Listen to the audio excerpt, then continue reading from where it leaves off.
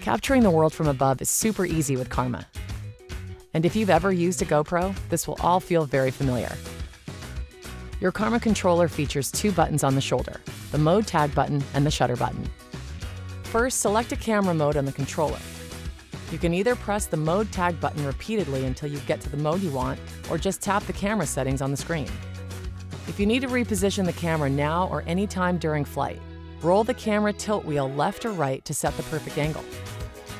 For the best looking photos and videos, be sure to fly slowly. Make small adjustments when changing the camera angle or moving the joysticks.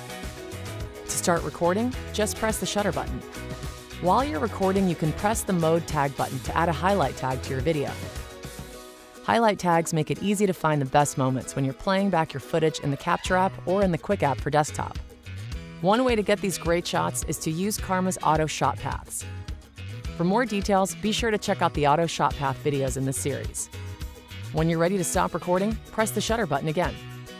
It's a good habit to keep recording for about 10 seconds after you think you got the shot, so you have more options later during editing. Next up, landing Karma.